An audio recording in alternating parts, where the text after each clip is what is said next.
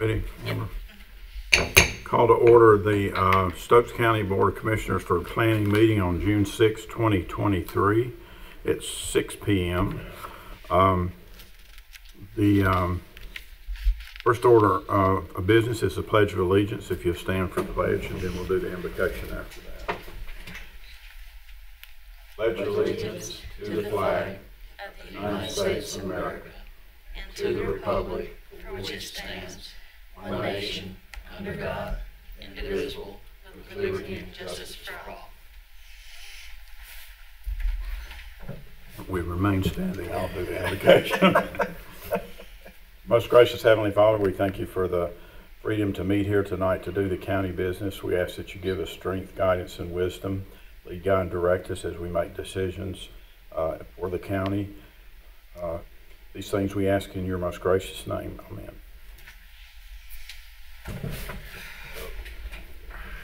Okay, the next item is disclosure of conflict of interest. Does anybody have a conflict with the business we're doing tonight? Sonia on there? Hey, Sonia. She should be. You on there, Sonia?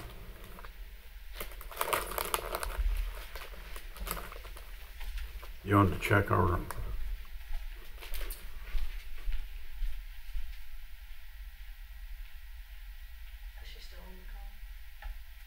She's still on there? Mm-hmm. She's probably just in a bad spot or something. We'll check back with her before we vote. Now she's back. I don't think she's on the call. You want to redial her one time, or you? Yeah, we'll try. Try one time. If we can't, we'll move on.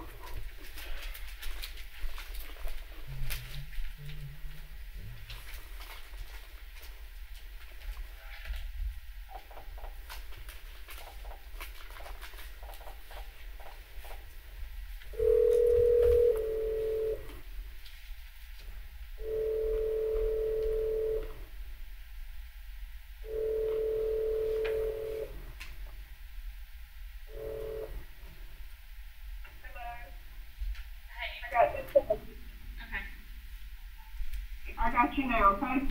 Okay, good. Good to have you. Next item on the agenda is approval of the agenda. Can I have a motion for approval? Motion to approve. Second. All in favor say aye. Aye. Opposed?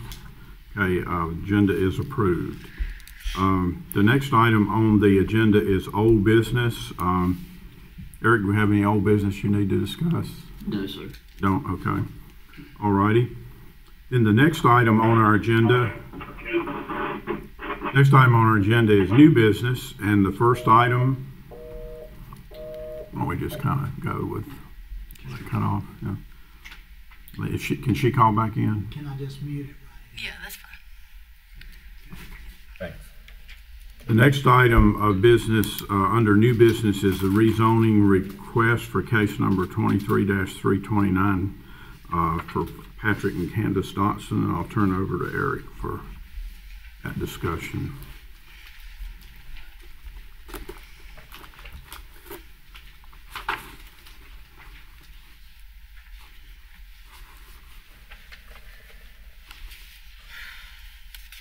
All right, Commissioners, good to be here tonight. Rezoning comes to the board as a straight rezoning from RA, residential agricultural, to HB, highway business, for mini storage warehouse. The applicant is requesting that this rezoning to allow for a small storage warehouse for a snack cake business. The 3.02 acre tract has 346 feet of road frontage. Planning staff sees no problem with this request and feels that the expansion of the warehouse for his weekly storage of snack cakes for his business supports the business-friendly objective as stated in the 2035 comprehensive plan, and provides potential tax base increase due to expansion of commercial property. Stokes County has the following requirements for a property used as a mini storage warehouse.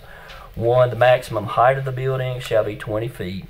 Number 2, outside storage shall be limited to non-commercial RVs, watercraft. Number 3, storage of hazardous, toxic, or explosive substances shall be prohibited. And of course, no business activity other than the rental of storage units could be conducted on the premises.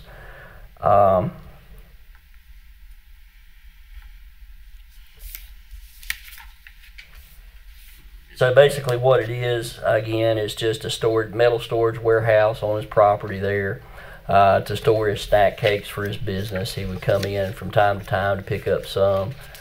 He might be in there one time a day, and then he goes out on his route basically and to serve his business at that point.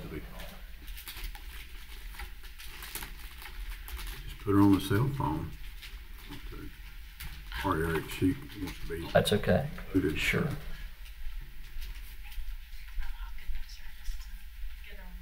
Okay.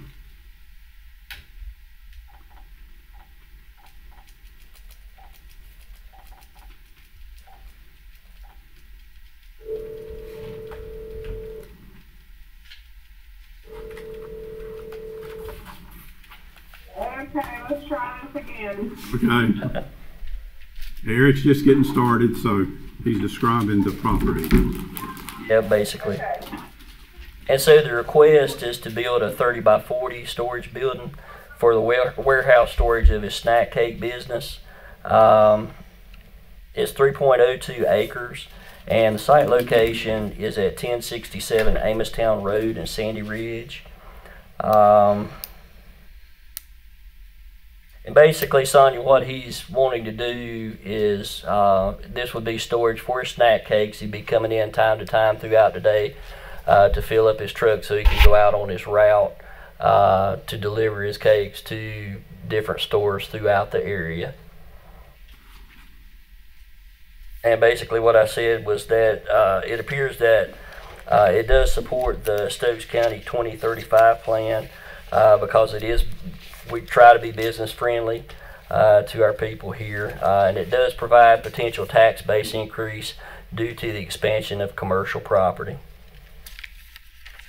I'll pause here for any questions you may have. Any of the board have questions about the Little Debbie cake business here? That's what he puts out. I'm good. I don't have any. Okay, I think we're all good with it. It was all good information with let us know what's going on in the package. I guess he listed for his community meeting a bunch of bullets and stuff, but were there any real complaints or anything at his community meeting? There were none. There was only one concern that he stated was that his neighbor said they were afraid that the lights from the property, which my understanding is there wouldn't be any as far as signage or any of that kind of thing. Okay. So aside from that, no, there was no That's real right, complaints. they mentioned lights a couple different times Yeah. there. Okay. Or I'm sure he'll work with them if that becomes an issue. Okay, good. So what do we need? A motion then to approve? Yes, sir.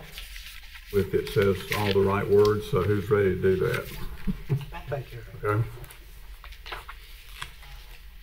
Stokes County Commissioners would like to approve the rezoning request case number 23-329 attachment A, where Patrick and Candace Dotson are requesting to rezone one tract of land comprising 3.02 acres, identified as Stokes County parcel 6070-53-7100 from residential agricultural to highway business to build a 30 by 40 metal storage building as a warehouse for Iron Horse Distributing. This proposed amendment is reasonable and in the public interest in that the property is currently zoned RA, residential agriculture, and is being proposed to be rezoned to an HB highway business zoning district. This property is in an area with mixed development of residential and commercial properties in the Sandy Ridge, North Carolina area. And the planning board recommends that the county commissioners approve the zoning map amendment. This proposed, I think that would do it. It is consistent with the Stokes County 2035 comprehensive plan and other adopted plans, in that the parcel is zoned RA and the requested zoning district is HB. The same zoning district is approximately 675 feet from the property to be rezoned and is likely to be developed for commercial uses. Yeah, she's going to be in Kentucky also. Hey, Sonia, could you mute your thing on or do something? And the property, Sorry. that's Sorry. okay. The property is consistent with the growth area, G1, low density growth area development as identified in the Stokes County 2035 comprehensive plan. Well done, Ronnie. I second. I was trying to move in now, it's time to talk. Is there any other discussion? We have a motion and a second. Any other discussion? Okay, all in favor say aye. Aye. Aye for you, Sonia? Yes. Okay, so it passes unanimously. Okay, the next item on our agenda is a zoning text amendment for RV as temporary residence. And Eric, you can go through that with us if you would like. The Stokes County Planning Department is requesting that the following text amendment be added to the Stokes County zoning ordinance. The purpose of this section is to provide a permit process for the temporary occupancy of travel trailers, recreational vehicles, motorhomes, and campers to ensure compliance with applicable zoning, building, and environmental health regulations. Travel trailers, recreational vehicles, motorhomes, campers shall be permitted as a temporary residence during the construction of a property owner's new single-family dwelling, major remodeling to the owner's existing single-family dwelling, or a residence that has substantially been damaged. And moving on, the recreational vehicle temporary stay goes on to list the items that would be required. Number one, recreational vehicle RV temporary stay permit is for the constructing of a new residence or reconstruction of a residence that is no longer habitable or has been substantially damaged. Number two, a permit for recreational vehicle temporary stay can be obtained once a building permit has been issued for new construction or for renovation or repair. This does not apply for obtaining permits for double-wide or single-wide mobile homes. Number three, at the time a site plan is submitted for a building permit, the location of the recreational vehicle temporary stay must be shown on the site plan and meet the setback requirements. All recreational vehicle temporary stay permits for renovations will need to have a temporary saw service, a separate temporary saw service, electrical permit. Temporary saw is already included with all new construction permits. Number four, the recreational vehicle temporary stay is valid for a maximum period of 18 months. The cost is $500 for the permit. A property owner may request a one-time extension of 6 months for delays caused by exceptional reasons beyond the control of the property owner or contractor, as to be determined and approved by the Planning and Inspections Director. The cost for the 6-month extension is $250. Number five, a permit will not be issued without a finalized septic system from Environmental Health with the site plan showing single-family dwelling and recreational vehicle that both were approved for use on the septic system. Number six, the septic approval for renovations will be determined by Environmental Health. Septic systems should be marked off in a manner to prevent encroachment during the period of construction. Number seven, the recreational vehicle temporary stay must have an approved potable water supply, well or public water finalized through the Environmental Health Department. And number eight, no more than one recreational vehicle temporary stay permit may be issued per individual parcel under these provisions. A pop-up or pop-out camper will not be allowed. Number nine, the RV for recreational vehicle temporary stay permit will expire 30 days after receiving certificate of occupancy for the permanent resident structure, at which time the electrical, water, and septic connection must be removed. Number 10, if the property is located in a special flood hazard area as determined by the official firm or DFIRM maps of Stokes County, the location of the recreational vehicle temporary stay must comply with the standards of the Stokes County Flood Damage Prevention Ordinance. Number 11, recreational vehicle use is prohibited inside the Stokes County zoning district with 2 exceptions. 1, recreational vehicles are permitted to be used in approved campgrounds. Number 2, recreational vehicles are permitted to be used if complying with the recreational vehicle temporary stay permit in the residential agricultural district only. Number 12, recreational vehicles shall not be used for camping, storage, man caves, or as a primary or secondary residence within the Stokes County zoning district. And number 13, recreational vehicles shall not have any structure added to the RV, such as porches, patios, decks, rooms, roofs, or any other structure to be added to an RV within the Stokes County zoning district. Goes on to add the recreational vehicle definitions. Any Class A, Class B, Class C, fifth wheel, travel trailer, pop-up, or any combination of the before mentioned is considered a recreational vehicle. And lastly, we actually, while we were working on this document, House Bill came across, Bill 466, requiring us to establish criteria to allow for the use of temporary dwellings on residential property for the duration of construction of a permanent residential dwelling. And that should be on your next page. Now, I will add that this bill has not became law at this time. So, But we can still do it whether it's law or not if we want to, right? Sir? We can still do this whether it's law or not. Absolutely. I just feel like we're kind of getting ahead of the game a little bit. Yeah. Exactly. This is well done. Yes, sir. Hey, is that it? Y'all have, any of you guys have questions? Any of the board members? I got a question. Go ahead. So what about, like say people that like to come up and hunt their own property, so they put a camper. So maybe they come up during deer season on weekends or 2 or 3 days at a time. How does that conflict with this? Well, if someone comes in, it's only going to be on a very short-term thing. They're going to come, they're going to go. It's on their property. They're not connecting to any kind of sewer. And as long as, of course, there's no complaints and that type of thing about it, I personally don't see a problem with that. One thing that I would add, and I realize that we do have people that are already living in RVs in the county, and I just want to say that planning and zoning is not in the business of making people homeless. And of course, we don't want to put anyone in jeopardy as far as being out on the street because of an ordinance. So just want to make that clear that we don't support throwing someone out of a home. We would be willing to work with anybody.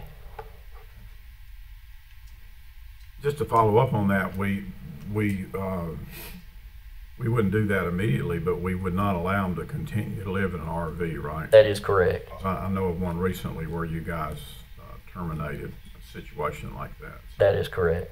Okay. So what you're saying basically is that if somebody's doing that, you'll work with them, but it's not allowed. You're not allowed to live in an RV in the county. That's correct. Okay, you got any other questions? Do you have any questions, Mr. Holly? No. Son, you have any questions on this?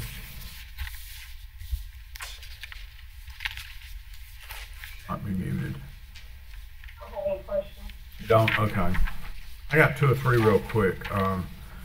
My first one was 3 actually. How'd you come up with the amounts of the permit for this?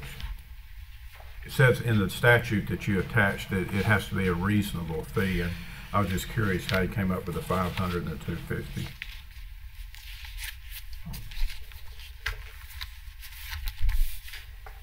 That is a very good question, and of course, I'm not saying there's anything wrong with it. I'm just right. Yeah, and a lot of this was prior to my coming here, as far as setting up the fee schedule and that type of thing. So to be able to answer that, I would probably need a little more time to be able to answer that. Probably. Okay. Do the board think it's reasonable? I do. I think 500 it's fine. to 250? Yeah, so you probably don't need to do anything else. And I think it seems reasonable to me. I just thought you might compare it to another county or something. Or they may have. It is my understanding that they did that, yes. Okay. Because all the statutes said that you attach it would be had to be a reasonable fee, so. That's correct. That's to interpretation. The next question I had was, number 12, bullet number 12. It says the RV shall not be used, recreational vehicles shall not be used for camping, storage, man caves, or as primary or secondary residence. That's talking about this, is that talking about in general, or is that talking about these specific ones that we permitted for this purpose? Because where I'm going with the question is I kind of understand the man caves and the camping and stuff, but storage seems like it would be pretty hard to enforce whether somebody's doing storage. So I wonder if you want to, I can understand that. unless you think, I mean, by definition, it's going to have something stored in it. So I guess I'm wondering True. what if you got a definition for what's allowed versus not allowed as far as storage. And if you don't, then you might all take that out. I don't know. I'd get to see what the board thinks on it. If that should stay in or. I think you're opening yourself up if you leave storage in there, personally. Yeah, I kind of do too. So I don't think it's a gray area. So, and guess what? Yeah, I think it's a little bit too gray for me. I mean, like if I have, say, all this aside with the permit for what we're doing here for the new construction. Say if I just have an RV and I have it parked in the driveway until I get ready to go to the next place I'm going in it, do we want to tell people they can't store stuff in there? I mean, I don't think so. So I think, to be honest, I'd take that out if I was you, if the board's okay with that. Or they store it inside than outside. That's right. Good I point. totally understand. And we can strike that from Okay, that. so we can make that. We can do that as part of the motion. And the last thing, it says in one of the previous bullets that this applies to all the campers except the pop-up, right? Pop-up or pop-out, I think it said. But then in the definitions of RVs, it has pop-up in there, so I don't know if Number that. 8. Do what? It's number 8, I think you're talking. Number 8. Yeah, number 8 says, number 8 says, no more than one RV by an individual, a pop-up or pop-out camper will not be allowed. And so I maybe just ask the attorney if one of those contradicts the other. Whenever you put the definitions in of what you're talking about, you include the pop-up. It's probably okay, I guess. I mean, because you made it clear that you can't do the pop-up in the previous bullet. Pop-up is the definition of an RV. I guess it is, isn't it? Huh? They're totally different. Are they? I want to take that out too, then take out the pop-up, just to make it, if somebody complains about it, then they will, the one that drafted this is the one that has to explain it, so. Justify it legally, so. What do y'all think?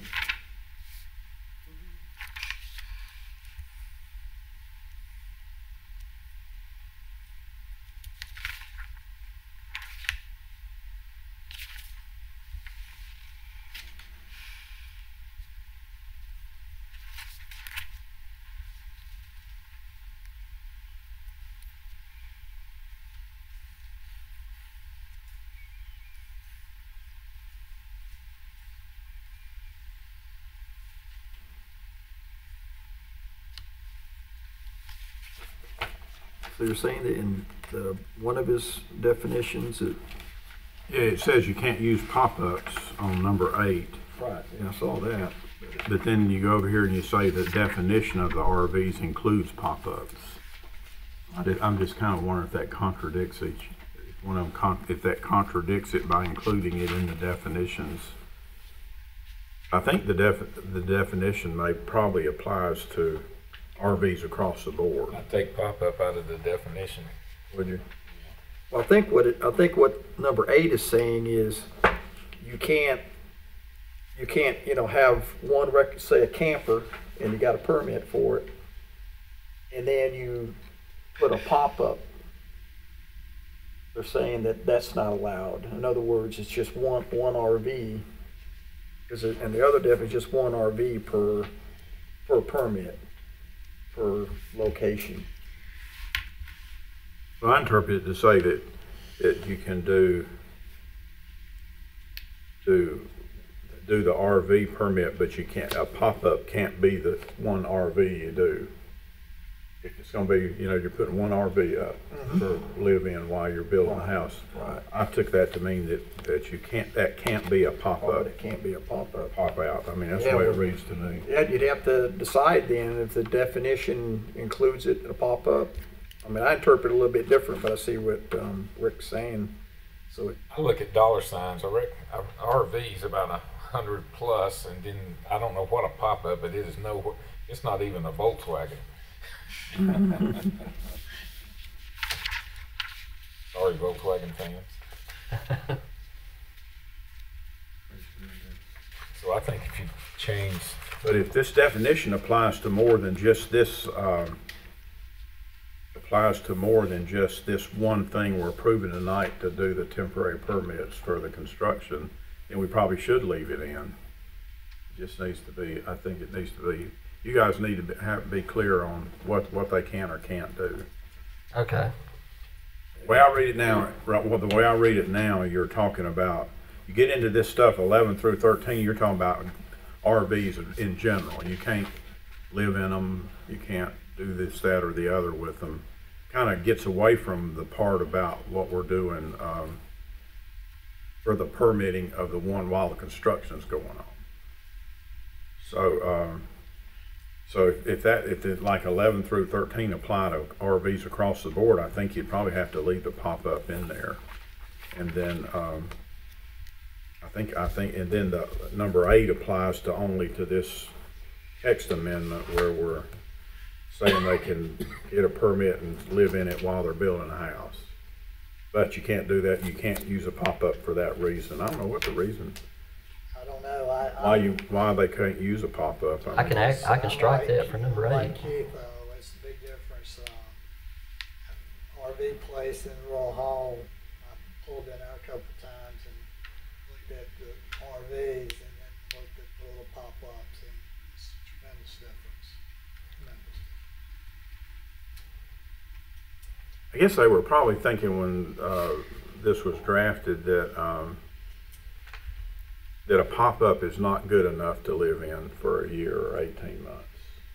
It's too much like a tent. And all the other RVs are more substantial. well, when we think about it, I mean, you could put up a huge tent. You live in it all year round. There's nothing that doesn't fall into the definition. Yeah. I think looking at the septic aspect of it too, I don't know as far as pop-ups are concerned. I think some of them may or may not have a restroom depending on the size, or a bathroom where they can, you know. Comes with a shovel. Yeah. So.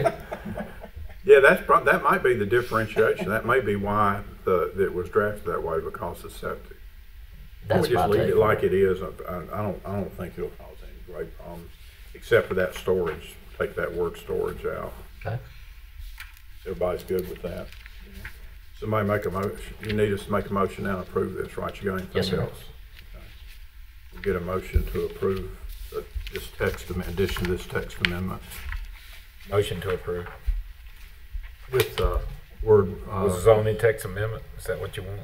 Yeah, the text amendment with the word And we strike the word. like the word storage in bullet number 12. So make that the motion. Is that the motion? I make a motion that we approve zoning text amendment, and we strike the word storage amended. I'll second that motion. Any further discussion? All in favor say aye. Aye. Opposed? Okay, we're good with that. Have you got any further business to do, Eric? That's all that I have at this time. Okay, great. Thank you very much. Motion we adjourn. I thought we had other business to discuss. Did I mean, number two? Nonetheless added by the board. Oh, okay. You want to add something? Yeah, I got I two. wasn't planning on adding any, but if y'all do. I got two I want you to look at. It's gonna be brief.